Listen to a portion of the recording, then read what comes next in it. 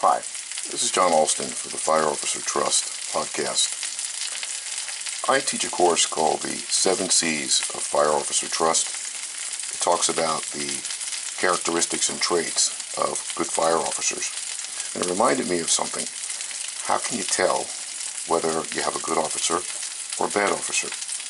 Well, as you can hear in the background, I'm making breakfast for my family, and I've been on travel, and I wanted to make sure that the eggs I still had in the refrigerator were still good. And I remembered this little test. That if you take an egg and you drop it in a cup of water, like I'm doing now, if the egg stays at the bottom and doesn't float to the top, stays steady, then it's a good egg. Probably can use it. So I had to go through a carton of eggs, a couple of cartons I had in there, and I kept dropping them in and found out that I had some good eggs. And whoop, there's one that popped up. It's a bad egg. I'll have to toss that aside. And then I tried another egg. And I kept going through until I found the good egg.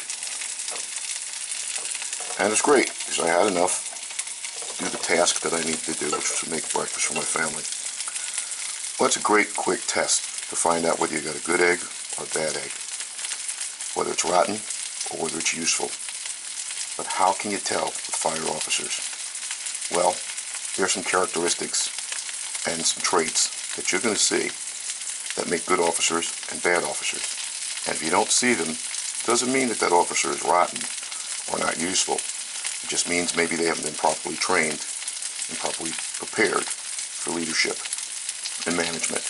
And there's some ways to get that done. I hope you'll come out and join me at FDIC and some of the other courses that we do, so we can talk about the 7 C's of Fire Officer Trust. And maybe we can measure and identify some of those characteristics that make sure that we don't have any rotten officers out there. And if we do get some rotten ones, you'll be able to identify them. Not to dwell on the negative, there's some great, positive, excellent fire officers out there that I've had the privilege and pleasure to work with.